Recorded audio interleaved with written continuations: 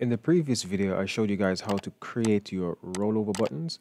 Now again, you can do these any way you want. In this one and in the subsequent videos, I'm going to show you how to record your podcast. So if you want to create your own audio to show your creativity, you can do that. I'm going to show you how to just do a quick random video recording of some gameplay on your screen or just some video thing.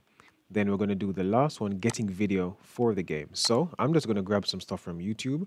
And I'm not going to save it, but I'm just going to show you what you would need to do, which is simply to copy the link. It's very, very straightforward, but I'll show it at some point anyway. So in this one, I'm going to show you how to record your podcast. I'm going to be using a program called Audacity, Audacity. Audacity is called, it's a completely free program which you can download on almost any platform. So Windows, macOS, Linux, you can download this. You can even use your mobile phone. It doesn't have to be a program on here.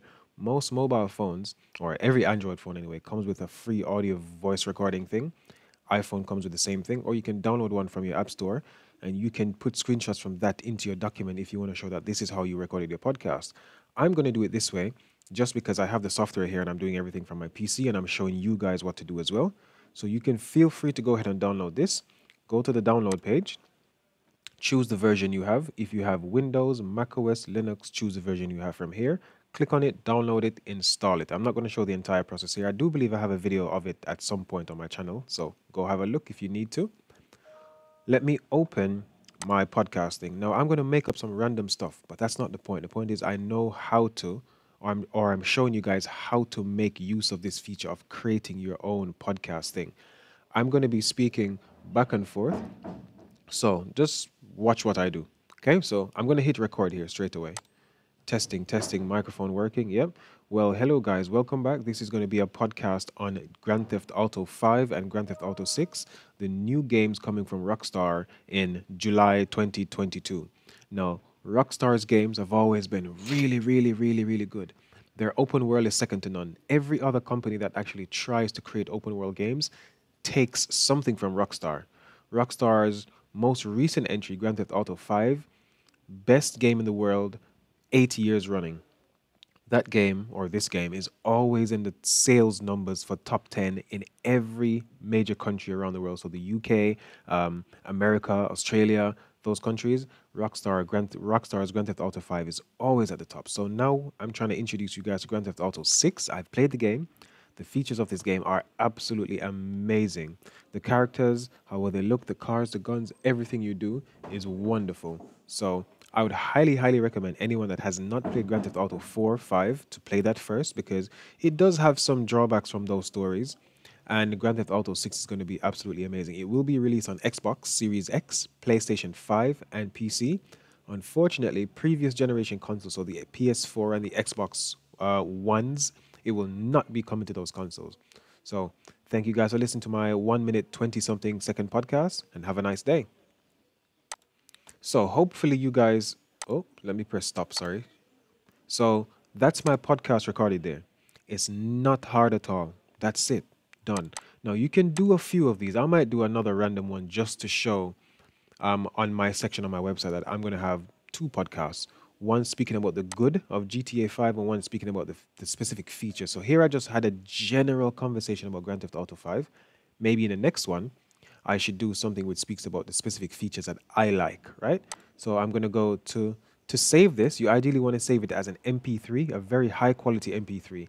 And again, you don't have to do it this way. You can go onto your phone.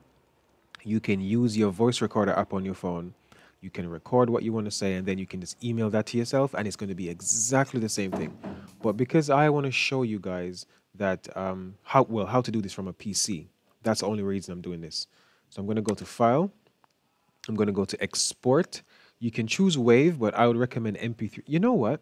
Choosing WAV as an option now would be good, because again, later on when we come to optimize, we can go back and export this as MP3. MP3 is going to be noticeably smaller. So that is us optimizing our website. So I'm going to choose the bad option now and choose WAV. And then later on, when it comes to optimizing the website, I'm going to go ahead and choose MP3. So when we optimize a website, we have to say what we did to optimize How does that help optimizing, and what was it before? So what did we do to optimize? I changed all my WAV files to MP3 because WAV is MP3 is significantly smaller. Why did you do this? Because it would load, it would allow the website to load tremendously faster using MP3 over WAV. And then maybe let me just export both of them. Let me stop talking. So let me go to this PC. Let me go to downloads. Let me go podcast version 1. Is that downloads? I believe so. Then I'm going to just click OK here. And then I'm going to do the same thing for MP3. So I'm going to go back to File, Export, Export as MP3. And here we have a bit more settings. I'm going to set my bitrate to constant is fine. I'm going to still rename this podcast version 1, but this is going to be the MP3 version, so that's fine. I'm going to do stereo.